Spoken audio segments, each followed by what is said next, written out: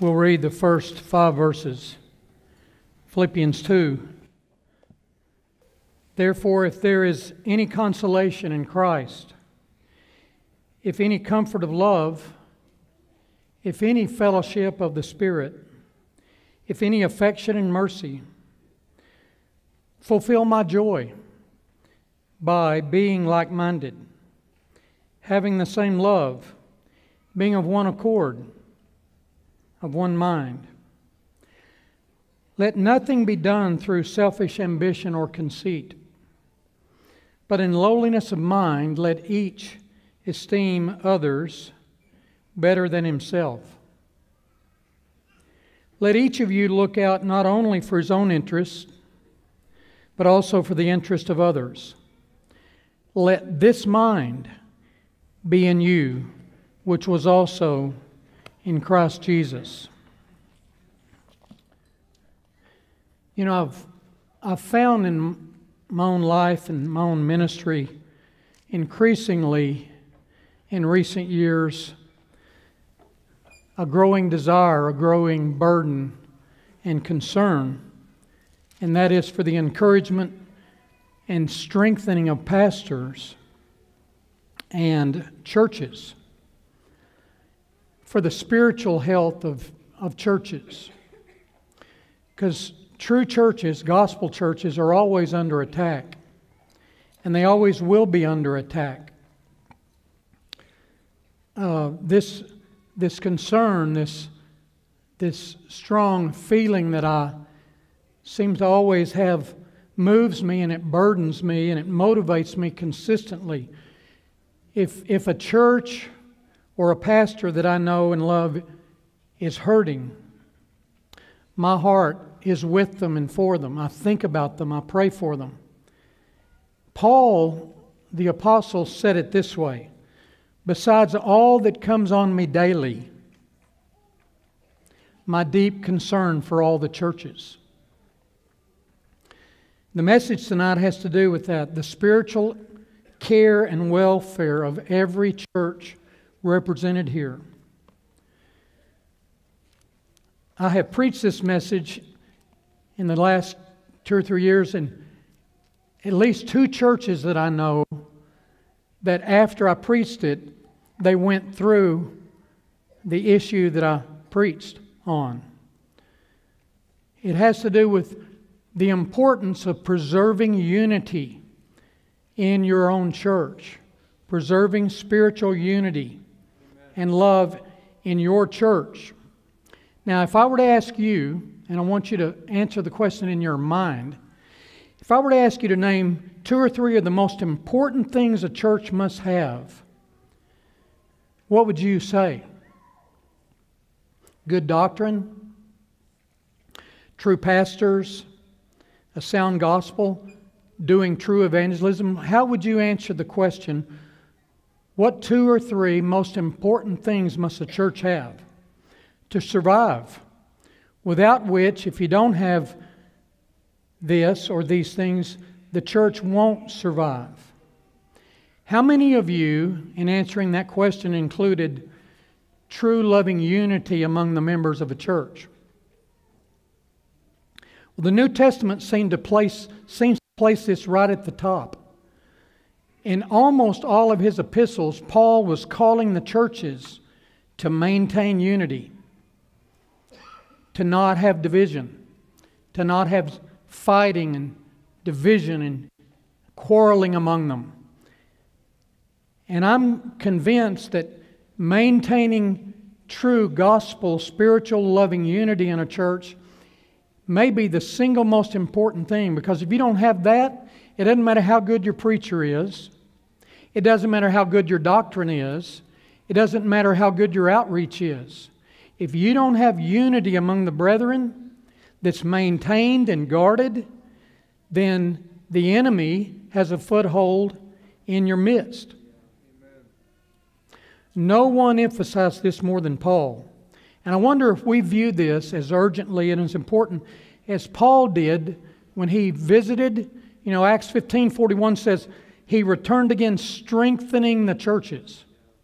He always had this on his mind. He was always on the lookout for trouble within the church. So I want you this evening to think about your church, your pastor, your pastors and elders. Think about your church. And think about the brethren that make up your church. Have them in your mind. And your place in your church.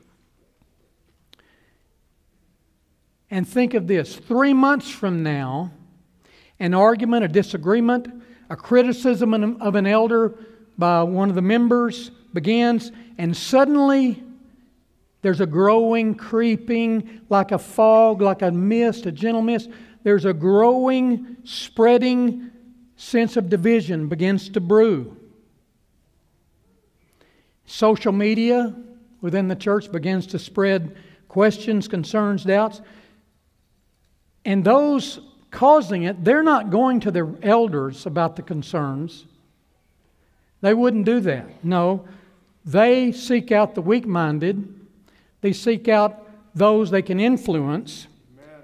And suddenly before the church knows it, suddenly before the eldership realizes what's going on, people in the church are confused and hurting, and they don't even know how to view things, and they do not know what to do. Such are the seeds of church division. And when that happens 3 months from now, may God help it not to be so, but when it happens in your midst, as a member of your church, what are you going to do? You love your elders, you love your pastors, you feel devoted to the members, you have a loyalty to those you love, and suddenly there's this difference, there's this division, there's this problem relationally. And you're caught in the middle as a member of the flock, as a member of the body. What are you going to do when it creeps up? How do you handle it? Do you listen to the reports and the accusations? Because people you know and love and have respected, they're talking and they talk to you. Out of concern, out of sympathy, they begin to talk to you. It begins to circulate among the church. Do you know what to do when a division arises in your church? This is all important. This is critically important. You know why? Because if you respond rightly, you will honor Christ. But if you respond wrongly, you will sin against Christ and His church. How you handle a division that rises up is all important. For the glory, not for the sides that you choose, but for the glory of Christ and for the welfare of your church. Those churches in the New Testament that Paul planted and visited, they were all dear to Paul, like he said, like his own children. And one of the most important and urgent things to Paul in all those churches was their present, maintained unity and love one for another. And no church more than the Philippians. Now, Paul speaks often of the loving unity of churches. He said to the Corinthians, for instance, let all you do be done in love. Let nothing be done with divisions among you. Let no divisions be among you. To the Ephesians, he said, endeavor to maintain the unity of the Spirit in the bond of peace. And here among the Philippians, almost his dearest church. It was a doctrinally sound church. It was a giving church. It was a morally pure church. It was a missional church. Yet Paul has a real concern for them. What is his concern for them? Their church unity was potentially fragile and in danger. Where's the evidence of that? Well, in 2 chapters in the epistle, in chapter 2, he gives this exhortation about unity. And in chapter 4, he gives an example of disunity among them. Turn to chapter 4, verses 2 and 3, and you see this. Chapter 4, verses 2 and 3. He says, I implore Euodia and I implore Syntyche to be of the same mind in the Lord. Here's a case of disunity in the Philippian church between two women. And Paul makes it a church issue. Did he have a right to do that? Yes. Do pastors or elders have a right to go to two people who are arguing, not getting along? Do they have a right biblically to go to them and exhort them to make this right? They do. You know why? Because it's a relational problem that could fester and affect the whole church. He's exhorting them about this. These two women had a relational problem that had caused a division among them. Perhaps a jealousy, perhaps hurt feelings, unforgiveness. Something had offended one or both of them and had damaged their mutual unity. And a broken relationship was there. And Paul, as I said, makes it a church issue because a little leaven will leaven the whole lump. You've seen it.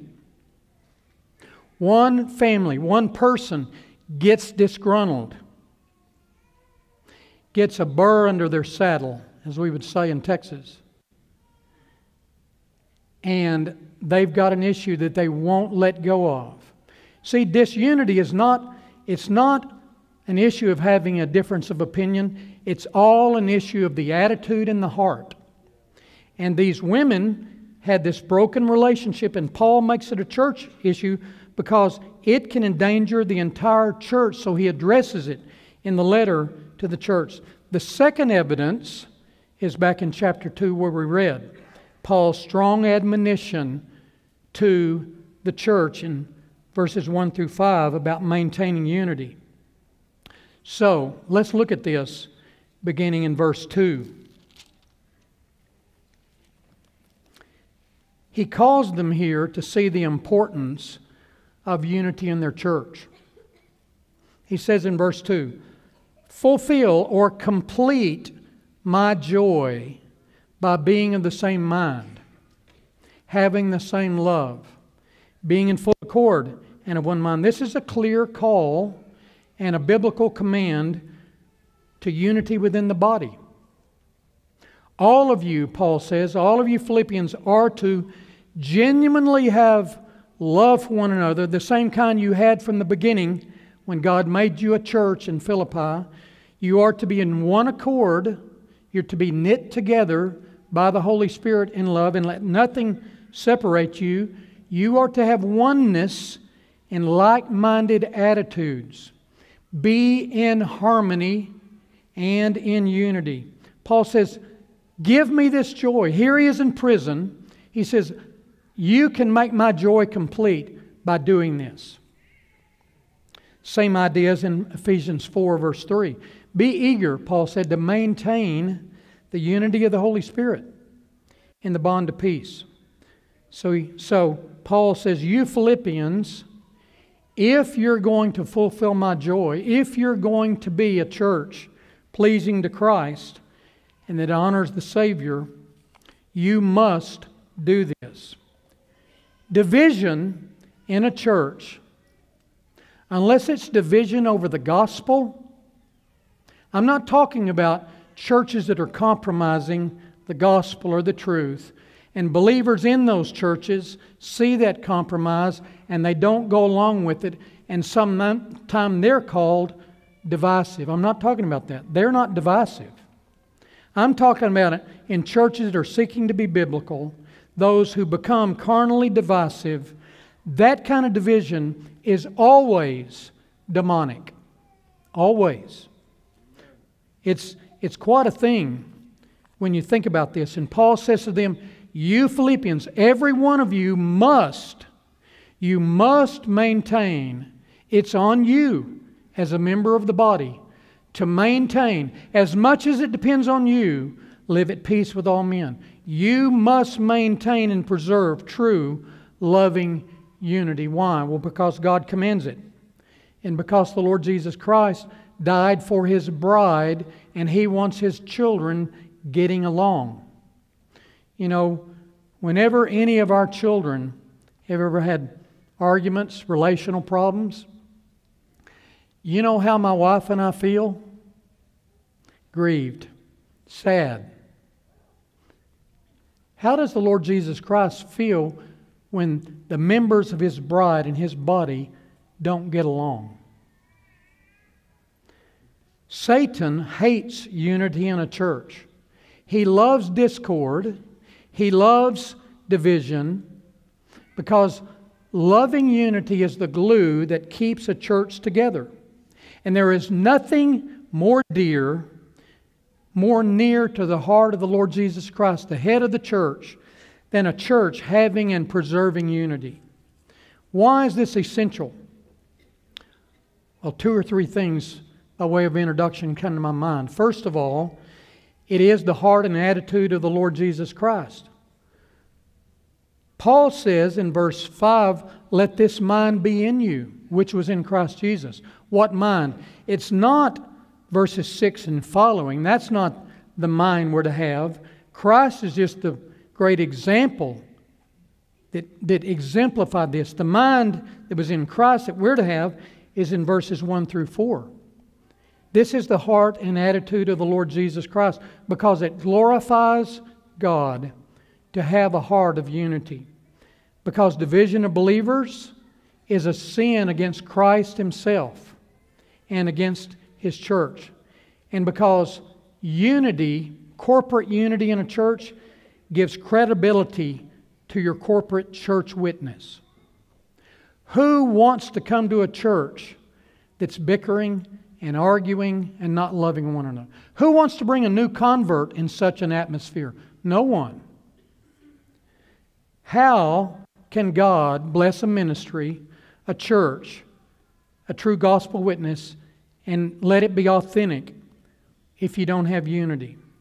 Now remember the great reality of this. There's one thing that's essential. You can have spiritual unity with a brother or sister you don't agree with doctrinally, because you're both Christians. The one essential thing to spiritual unity is the true gospel and salvation in Jesus Christ and being a true Christian.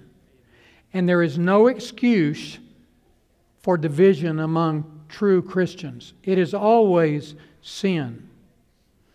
And within a church like the Philippians, those 2 women were going to be in sin that would potentially harm the whole church if they did not obey Paul's admonition, which is our scriptural admonition, to make sure you maintain this unity.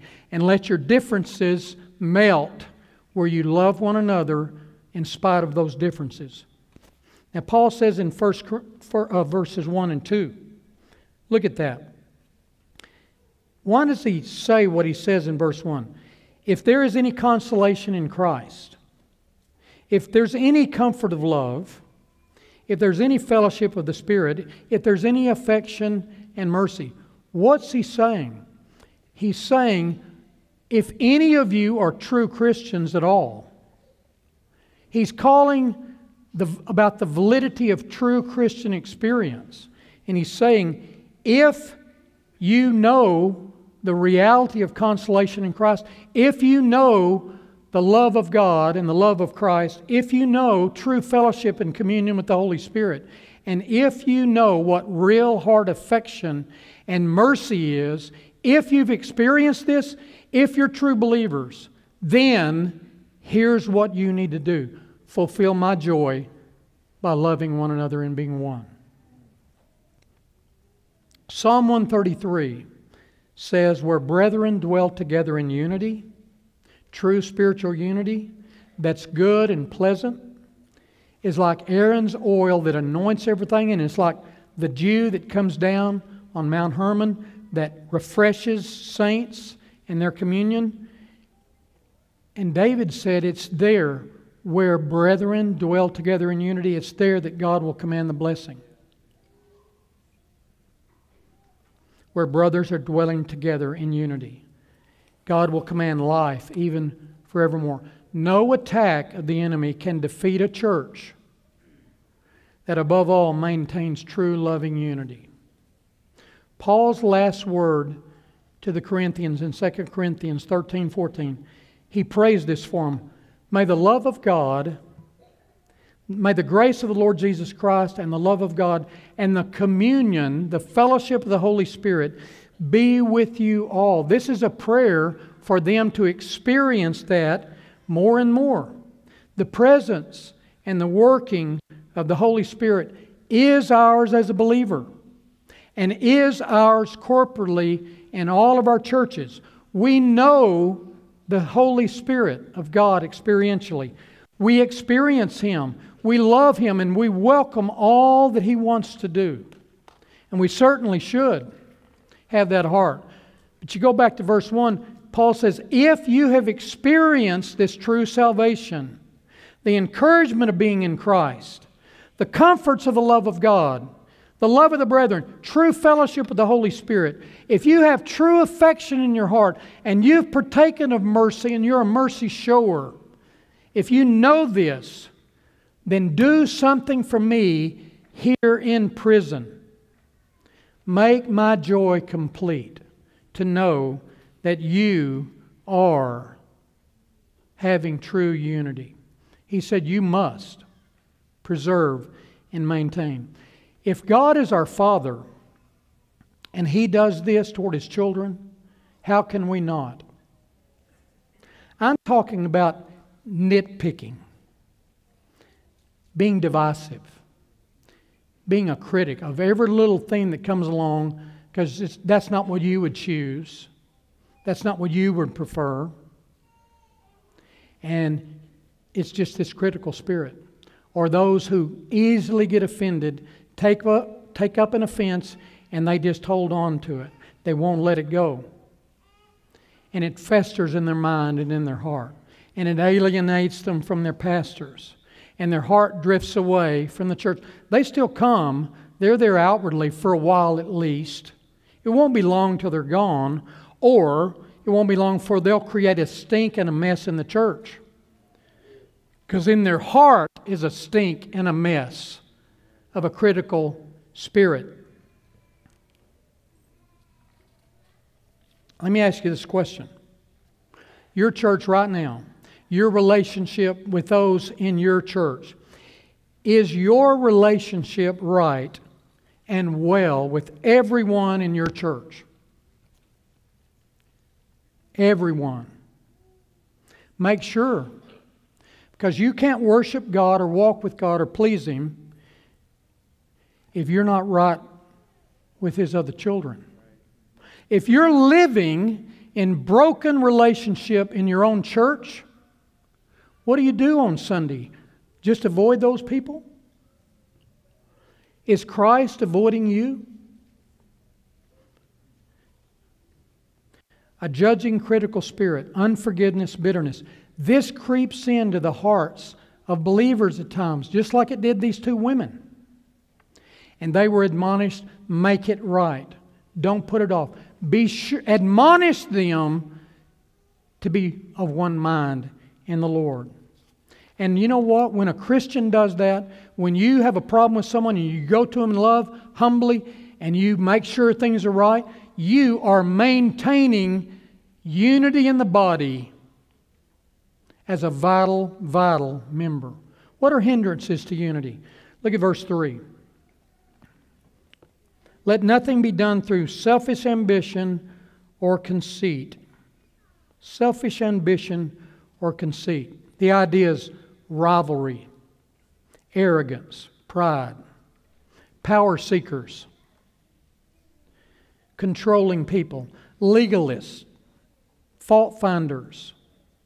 Proverbs 6 says, there's 6 things the Lord hates. Well, even 7 are an abomination of the Lord. And the 7th one is what? One who sows discord among the brethren. Gossips, slanderers, sowers of discord, know-it-alls. Those people who are easily offended. They've been coming for 3 months. Well, people aren't treating me right. I'm not coming back. Well, they didn't speak to me, so they don't want to come back. Well, those elders, they're warm toward others, but they're never warm toward me. Whatever it is that gets into the heart of people and they take offense, and a spirit of strife and division grows, and it begins to affect the church. Whatever it is that brings strife and division, every Christian must avoid it. Recognize it, discern it, mark it. You still love the people, but you discern it for what it is. You recognize it and you avoid it, Paul says. The apostolic exhortation, listen to this, 1 Corinthians 1:10. I appeal to you, brothers, by the name of our Lord Jesus Christ, that all of you agree, and there be no divisions among you, but that you be united in the same Spirit. Chapter 3, 1 Corinthians. For while there is jealousy and strife among you, are you not acting out of the flesh and behaving only in a human way? Jude makes it even stronger. Have you read Jude lately? Verses 16 and 17. Listen to this. Talking about people who cause division. These are grumblers, malcontents, following their own sinful desires, loudmouth boasters. It is these who cause division, worldly people who have not the Holy Spirit. Never, ever enter into gossip and slander and criticism and opposition of your elders, your pastors, or your church. Don't ever do it. And don't let anybody draw you into such a conversation. Because they're baiting you, they're drawing you. The enemy is using them to draw you in to make you a malcontent, a gossip, a slanderer. Number 16 is quite striking. Korah and 3 other men and 250 men Korah drew into the rebellion. They opposed Moses and Aaron. And Korah and his men said, you know, Moses, you really think you're too important. Everybody's as holy as you are. You're exalting yourself above others. When Moses heard it, what did he do? Fell on his face. And then Moses said to all the people, if these men die naturally, you'll know God did not send me. But if God does a new thing and the earth opens up its mouth and swallows them up alive, you'll know these men have rejected the Lord. And when he finished speaking, the Bible says the ground opened up and swallowed them up with all their families. And fire came forth from God's presence and consumed the 250 men. God sent Korah and his whole house to hell straight from the split ground. As Conrad Merle said one time, God sent them to hell with their britches on. Why? All because of opposing God's appointed leadership. Was Moses perfect? No. Was Aaron perfect? Obviously not. But that's not the point. God's leaders are appointed to feed the sheep and build the church and equip the saints. And when they're opposed, or the church is opposed, the opposers are attacking the very bride and body of the Lord Jesus Christ. Whatever you do, never, some of you may be new Christians here. Some of you may have never been in a church that you loved, and it's hard for you to be in the church you're in. But whatever you do, don't become a church critic, and don't develop a critical spirit where you're always finding fault in the name of holiness, in the name of righteousness. A divisive person is always an enemy of the greater good and the unity of the church. A divisive person can be a gifted and knowledgeable person. They can be a respected person. They can even be in a leadership position. They can be an outwardly moral person. But the Bible says they seek their own interest and not that which is Jesus Christ, not that which is edifying to the church. This is always a potential danger in any church. Beloved, your church may have never been through such a thing. But I want to tell you something.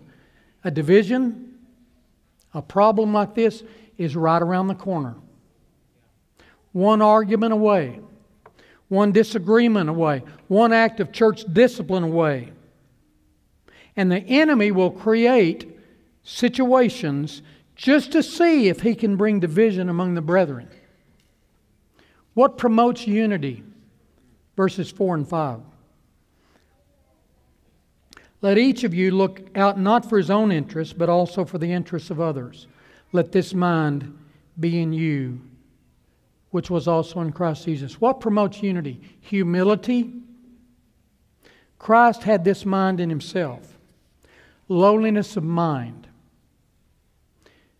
Lowliness of heart, a servant's heart. Not being always opinionated, not thinking we always are right or that we always know what's right. Not being a high-minded, opinionated person that has to push our agenda on others. A servant's heart, a forgiving heart, motivated by the love of Christ, the love of the brethren, the love of the gospel, and mainly motivated in your church by the welfare of the whole church. That's a faithful church member. That's the best member of the body of Christ that God can have, is one who's motivated for the welfare of their church. Not to get their own way, but to promote the interest of Jesus Christ. Paul says, do everything within you to preserve and maintain loving unity. The enemy hates it and the Lord loves it. Now these realities of unity that he mentions in verse 2, 4 things that make up unity in verse 2. Being like-minded. What does this mean? It doesn't mean you agree on everything. There's always differences of opinion. There always are. It means to think in a certain way with a certain loving, mature attitude so as to preserve the relationship. Is it better if you disagree and you're having an argument to win the argument or maintain a right spirit and be the loving one in the end? This idea of being like-minded is the thing of, it's a moral attitude where we're reconciliatory and we don't have a divisive spirit. Having the same love, he says. This is what I want of you, having the same love. This means, you Philippians, the love that you've had for one another in the history of your church. When God began to save the jailer and Lydia and others, and a church was birthed, and there was real love there, and great joy there. This love, maintain it. The love you've had from the beginning. This is what you're to walk in and still have. Having the same love one for another. Being in one accord. Living in a harmonious relationship. Your own brethren in your church. Is there disharmony between you and them? Or is there harmony? Being of one mind. It is not differing viewpoints that cause disunity, but rather a wrong attitude toward others whose views differ from ours. Let me say that again. It is not differing viewpoints that cause disunity, but rather a wrong attitude toward others whose views differ from ours.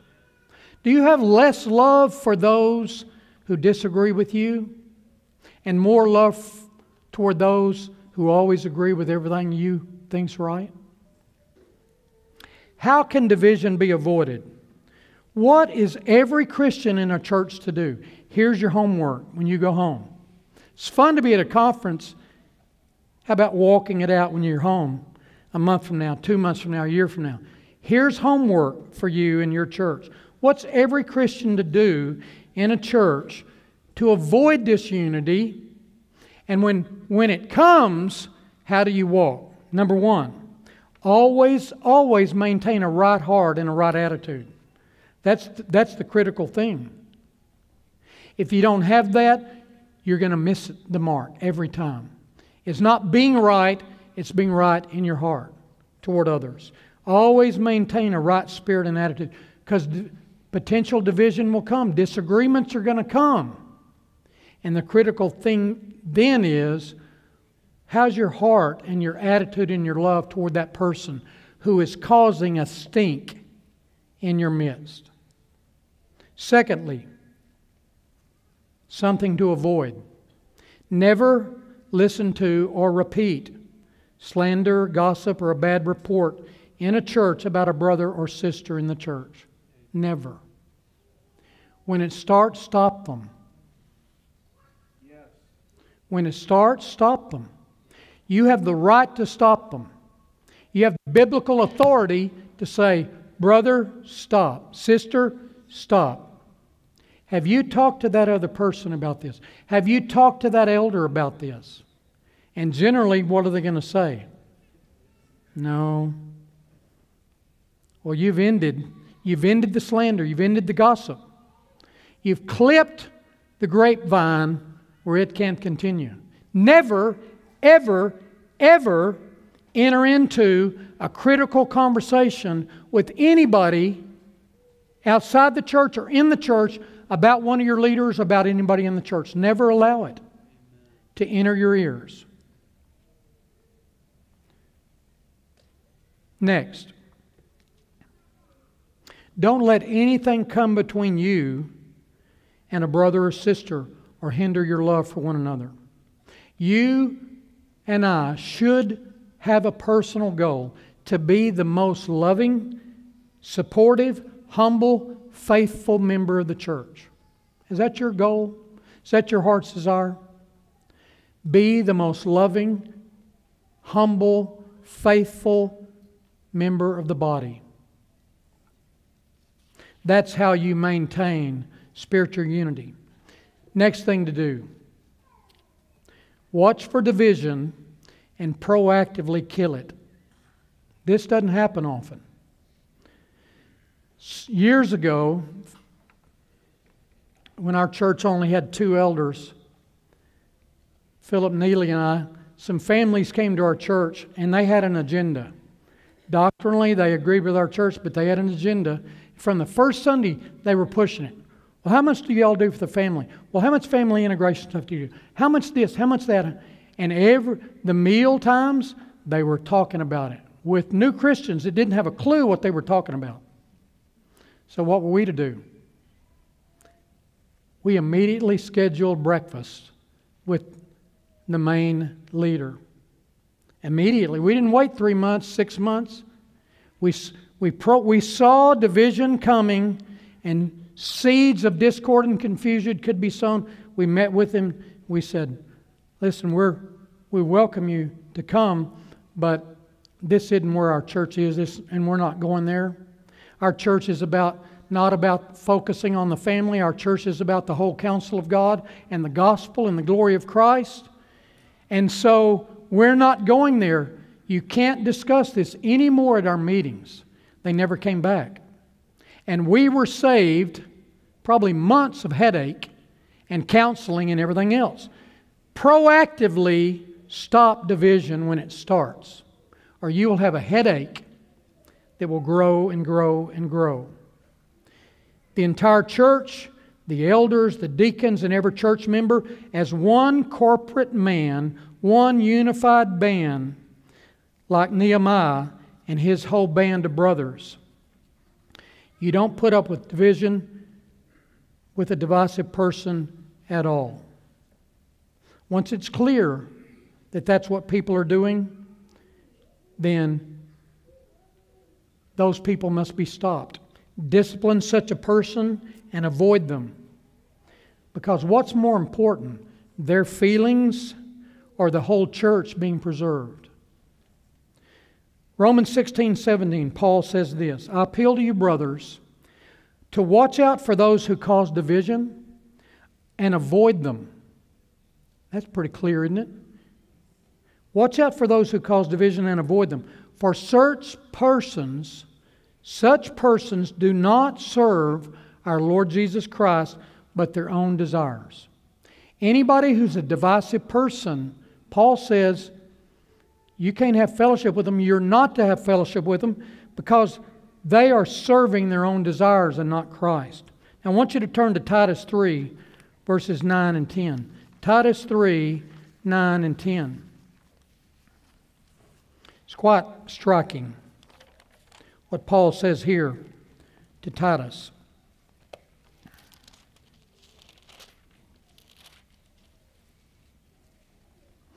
But avoid foolish disputes, genealogies, contentions, and striving about the law, for they are unprofitable and useless.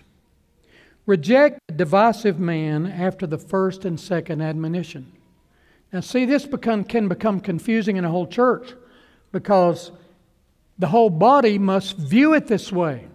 What happens is, when somebody that's likable or friendly, or you've grown warm toward them, they start causing problems, and then the elders or the leaders have to start dealing with those people in a serious way. If you don't view this right, you'll get confused. You'll say, well, I don't really think they're being loving. Is that right for elders to do that? I'm not sure I agree with that. And the talk starts. You see, every member of the church must view this rightly to preserve the unity of the body. And if every church member, every believer in a church viewed this the right way, the confusion and the discouragement and the lack of not knowing what to do would stop. Every Christian should know what to do when this stuff starts. Always. You should know as much as any of the leadership, because you got to be clear on this. Because it'll affect you, and it'll affect those you love, and it'll affect new Christians and weak Christians.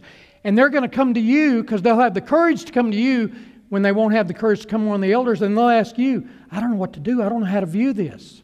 You got to tell them.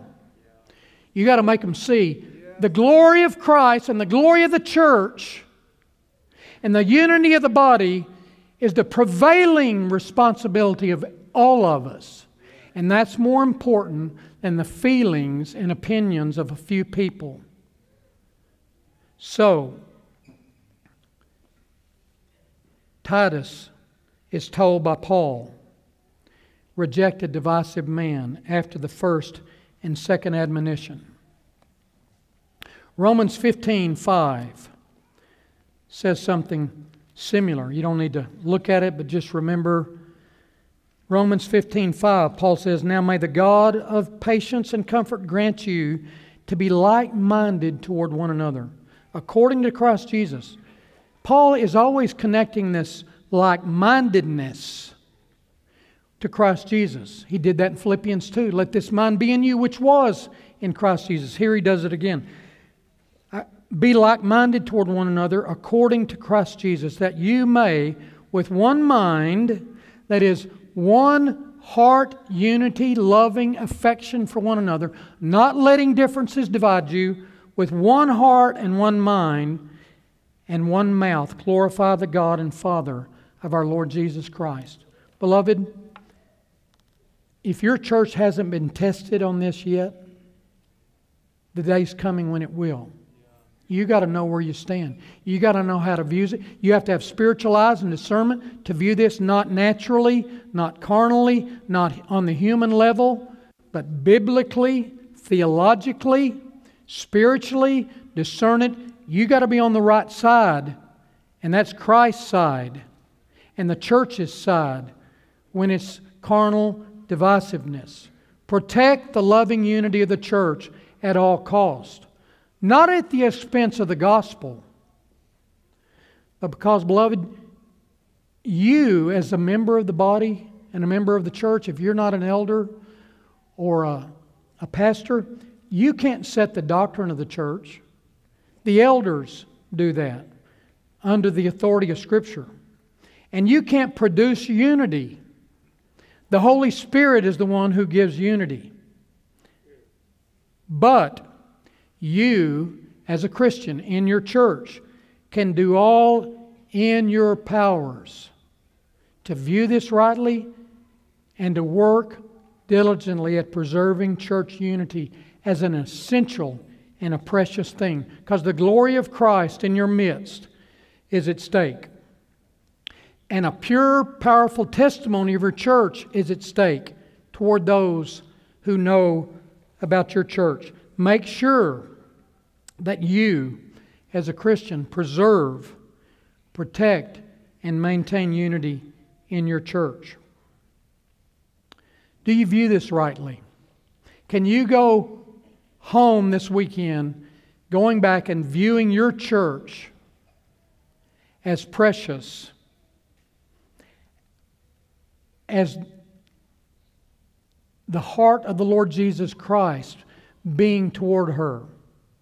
That He counts His bride, the part of the body of the Lord Jesus Christ that you're a part of, that He views it as precious. And above all things, your head of Christ, the head of your church, wants you to maintain love, especially when there are differences. It's easy to love others that you agree with. It's easy to love those you get along with. It's easy to love those when there's nothing relationally wrong. But real love is tested when you don't agree. Real love is tested when someone's bitter and how you relate to them and they're attacking the church. Real love is tested when there are differences. That's when you must endeavor to maintain the unity of the Spirit in the bond of peace. Are you a divisive person, or are you a unifying, peace-preserving, church-loving member of the body?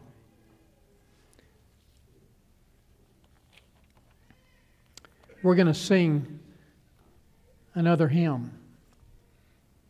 Savior, like a shepherd, lead us. We need the Lord Jesus Christ to rule over our churches and to so preserve us that He'll let our churches persevere on in love and in unity. Because we don't have that, the enemy will have a heyday to tear us apart. Let's pray before we sing. Father,